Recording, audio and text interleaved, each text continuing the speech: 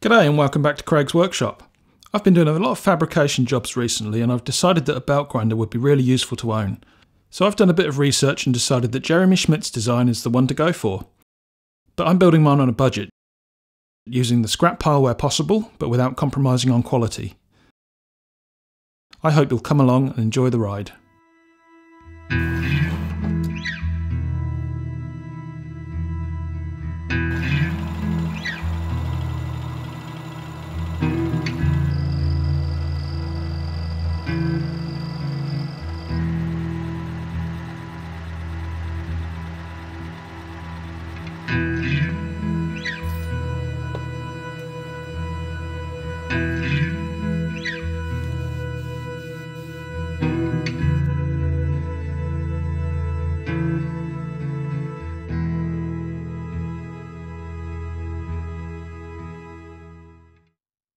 Some of this material is very rough, as you can see, and it will need a bit of prep work before we can get started. So I spent a bit of time cutting it down to size and de-rusting it on the wire wheel and just making it easier to handle and work with. And as you can see, that results in quite a big pile of parts. This is about 6 weeks work compressed into about 20 minutes, so this video is going to be a bit of a whirlwind tour, but I'll explain as much as I can in the time given. These are some sides for the main frame tube, and they get rebaited. The horizontal cut didn't come out very accurately, but when I tried doing it vertically, with a strong back to prevent any flex, I managed to get an accurate cut.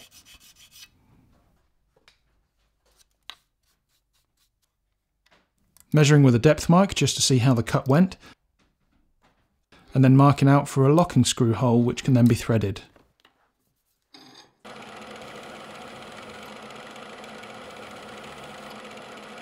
These threads are M10. Then I decided to vary from Jeremy's plans by creating some weld preps, which I did with a ball nose end mill because I didn't have a chamfer bit to start with. The shoulders that I created allowed me to weld the tubes together without using shims and clamps on the square bars. Now I'm machining the legs, braces and feet.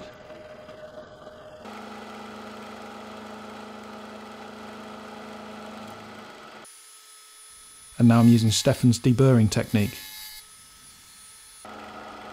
Here are the braces being chamfered, and that's how they came out. 4 of these braces per foot. Then the feet themselves. These are a bit of 8mm plate with a couple of holes and a chamfer and some rounded over corners.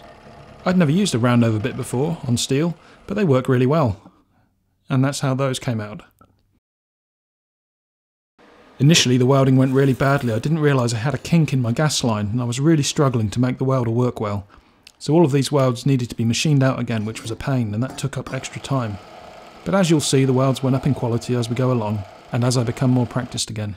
For these parts the chamfer mill had arrived, so I used that and it worked great to provide some weld prep for the feet and legs. There's a whole lot of clamping, jigging, tacking and welding throughout this project. Lots of checking angles and all that kind of stuff. Here are the 2 main legs and the main body tube. The main tube has a bar that comes in and out and allows a table to be clamped in place.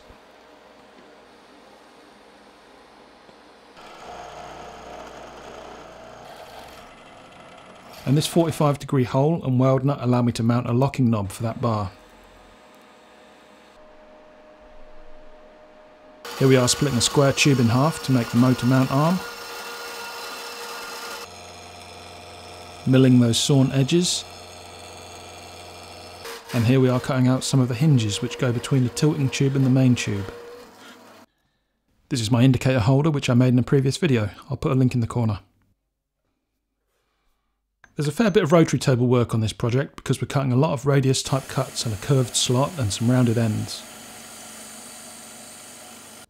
This little Morse taper plug thing has been useful to me. It allows me to centre things up on a 5mm stub, and if I need a bigger hole on the finished part I can easily indicate on the hole later and open it up. I really enjoy the handwork part of these projects. If you do too, please click the like button. Thanks.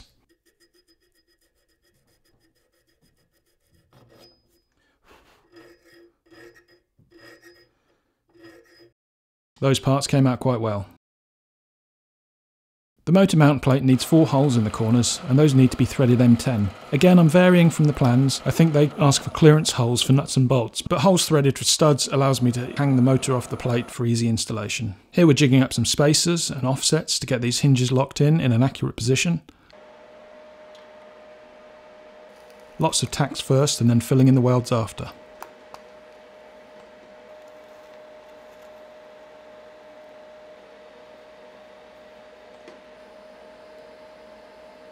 Back to the motor mount tube now, which needed an end cap.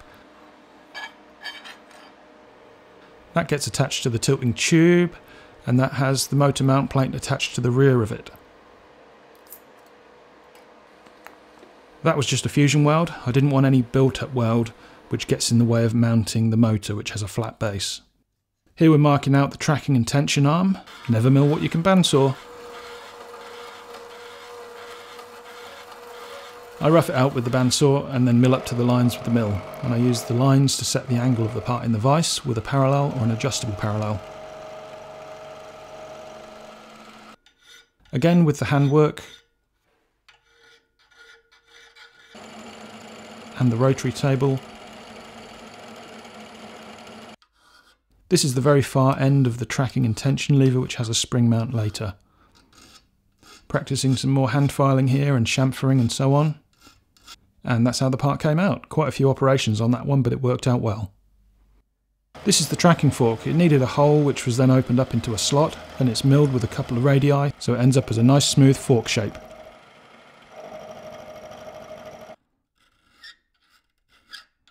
That gets smoothed out and chamfered.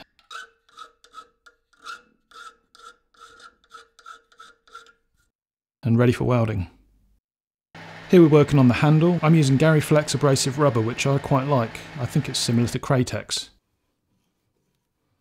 I tapered that handle, drilled and tapped it, parted it off and chamfered the top. I think the plans call for a pipe welded onto a coupling nut, but with the machines here I thought a solid one would be nice. This is the tension post, and that's welded onto the tilting tube. That provides the support for the tracking and tension lever and the tracking wheel.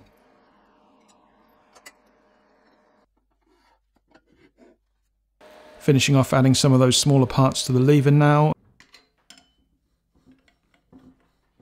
And there's the fork that we made earlier. The welds are getting better as I go through the project, which is always the way. Just testing the tilt now and adding the spring. That adds tension to the belt, of course. And these are some little nubs that allow a 3-point contact for the platen face. That gives me a way of squaring the platen to the machine perfectly.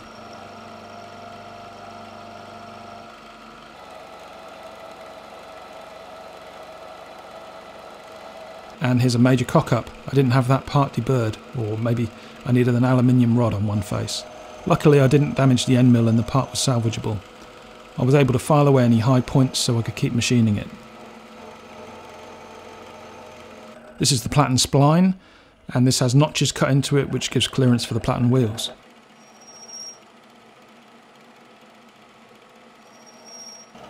This is the platen face which sits on those 3 nubs.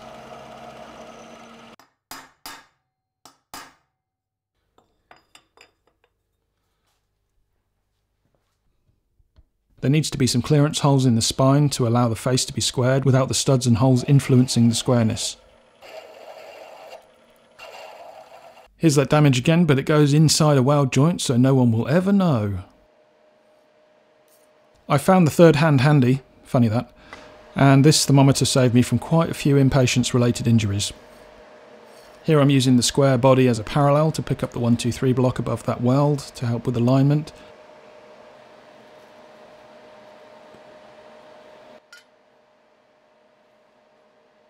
Just checking that it's come out as straight, square and flat as I want, and thankfully it has.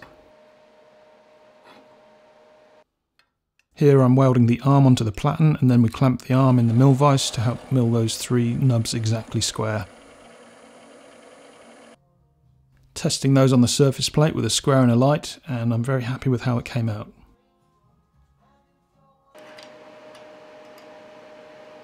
There are some studs that get welded onto the platen face, and those are checked for square, and then we're on to the table holder frame.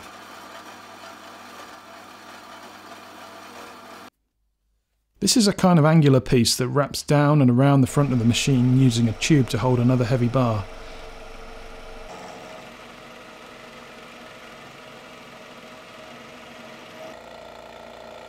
It's quite a complicated piece, and I think if I made another I'd use a mitered tube, but this was the design.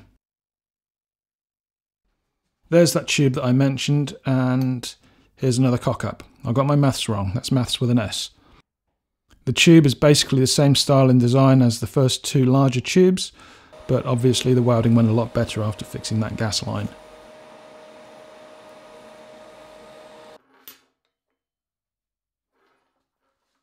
Back to the table holder arm, and I'm just trying to square this up and weigh the thing down so that I can add a load of tacks in the right places, and then fill out the welds and close the shape up.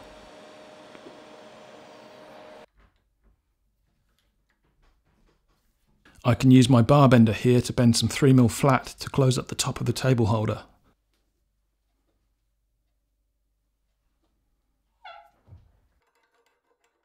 I got it wrong, so I tried again, and it was a better fit the second time.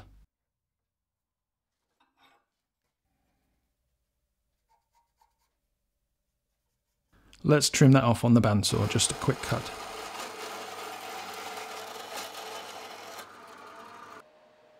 Then we'll tack that in place and fill in the welds.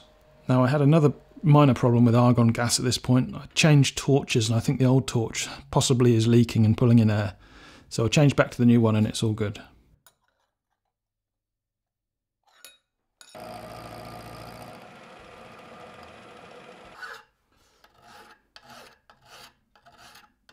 Here's how the mounting plate for that table holder tube comes out. And we're now making components to go underneath the table. There's a frame and a flat plate, and the flat plate gets machined. And a big notch that fits around the platen. This gives me room to work around the side of the belt.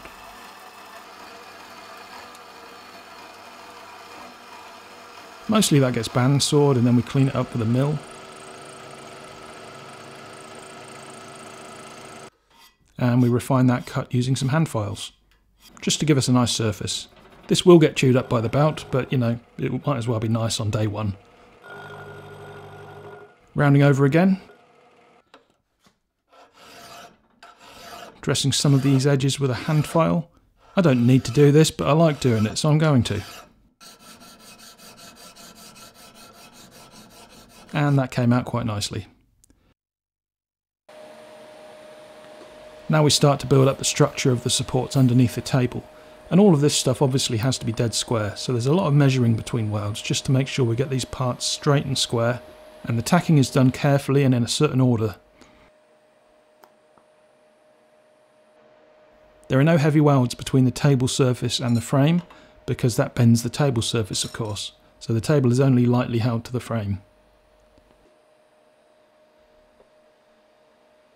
Now putting the motor on, and we have another cock-up.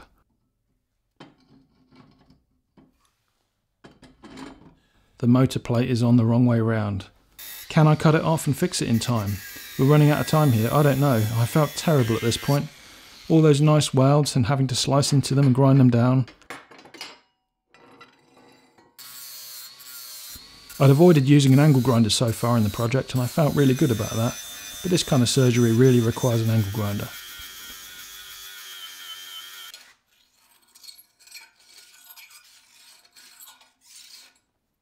Thankfully there's enough of that original face left, which was my square reference. I'd messed up the edge of that plate though, so that involved cleaning it up and filling in a small divot.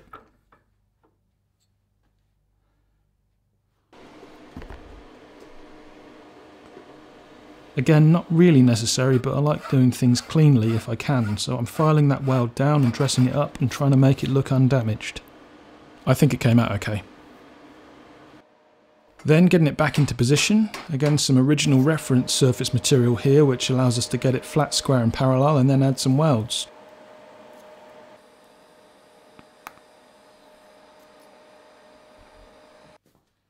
Try hanging the motor again, and yes, it works this time. Thank goodness for that. I lost a couple of hours there. Now I'm making the wheels for mine as a money saving exercise. I had a few lumps of aluminium in stock and I had to buy one, but this worked out a lot cheaper still. The main Australian knife making place wants about $500 for a set of these, so I thought I can do it for cheaper.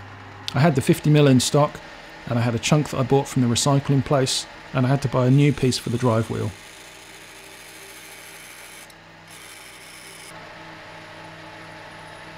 They're all turned and faced and bored 3/4 inch as accurately as possible in one operation, which I measured with telescoping gauges.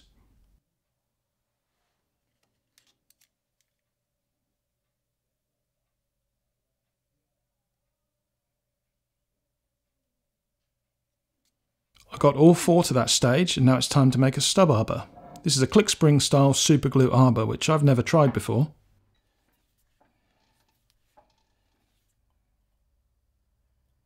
So I put the blank in the chuck and turned it down to about 3 or 4 thou below 3/4. Sorry I'm using Imperial, but it was an Imperial shaft on the motor. A bit of solvent to clean the bores to help the glue stick, and also the arbor. I found that more super glue was better than not enough, and a good 10-minute wait in my workshop worked well. And a bit of moisture from my breath before I stuck the wheel on really helped it set.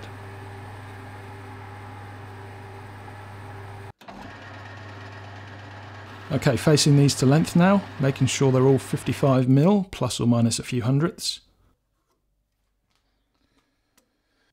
2 of these wheels need a crown, so I'm putting a 2.5 degree cut on using the compound slide. I'm making sure I've got enough forward travel on the compound, and I'm locking the carriage, and I'm turning that crown on the OD. That's gone quite smoothly. I'm using aluminium WNMG inserts here. Now I swing it back 2.5 degrees the other way. Doing the cut backwards made for a slightly smoother cut, and Scotch-Brite made for an even smoother cut. A few chamfers and then some bearing pockets. Now I'm trying to machine the OD and the bearing pockets and the outside face all in one operation. That's the idea of this glue stub arbor. It gives me access to all 3 at once. 5 of the 6 bearing pockets were a light press fit, or you might say a transitional fit, but one slid in easily, but with no play afterwards. I'm happy enough with that. I could have bored and sleeved it if it was loose, but it was okay.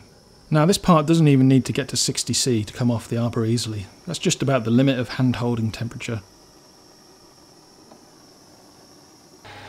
Here I'm making a broach bushing. I needed to broach the drive wheel so it can be keyed to the motor shaft, and that needed me to make a 3/16 inch B-style broach bushing.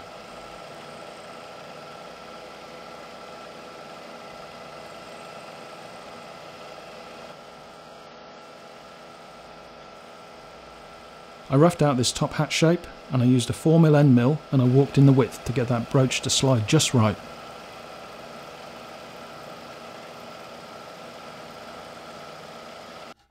And a tiny bit of fettling with the needle files just to let that broach slide easily.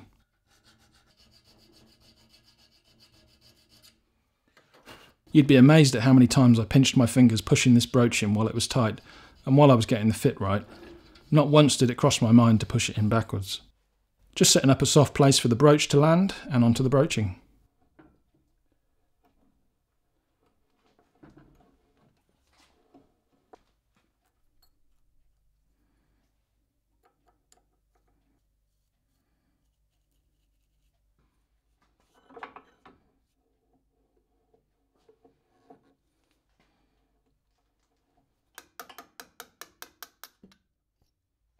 After I realised I only had one shim, I stopped when I ran out of cut, and I made a couple of shims. I went through my shim stockpile, cut a piece to length and width,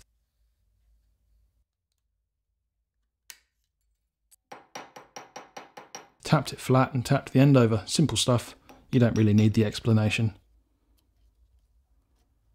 And doing that allowed me to get the keyway cut fully to depth. I went for 1/2 mm deeper than necessary, and that seems to work well. Now I'm using the key and a parallel to line up the drive pulley for a grub screw hole.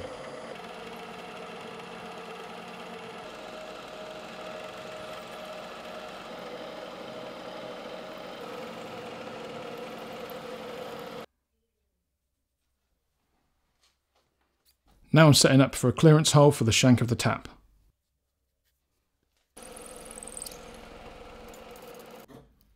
Tapping the remainder of the hole. And now I can lock the wheel onto the motor arbor. That works quite well and it seems to turn very true. I'm very pleased with that. Again, with the other wheels, I think 5 of the 6 were a press fit. Everything's had a wire brush and an acetone clean and been masked off, and it's getting a coat of etch primer. None of the bearing faces or sliding faces get painted, and in the interest of time and cost, I'm spraying this with a hammered finish metal paint from a can.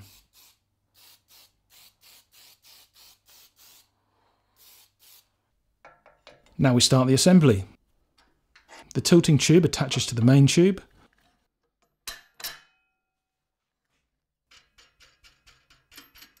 I use lock nuts where necessary, and a lock knob controls the tilt. The platen spine with its arm, and the locking knob for that.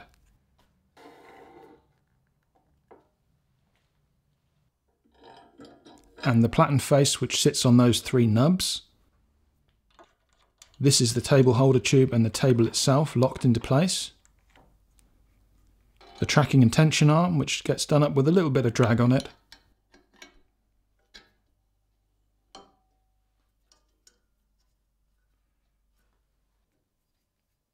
This is the tracking pivot. It's on top of the tension arm. And that has the handle, which goes on top. The handle does the tracking, tension, and gives you something to hold on to while tilting the machine. That one handle and the 4 locking knobs do everything.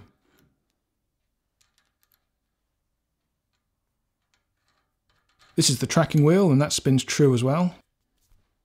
They all spin true, spoiler alert. This is the top platen wheel and the bottom platen wheel. And the motor studs or screws that I talked about earlier.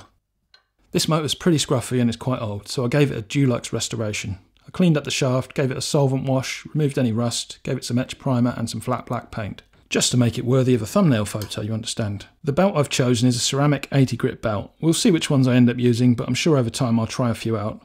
And here are some shots of the assembled machine.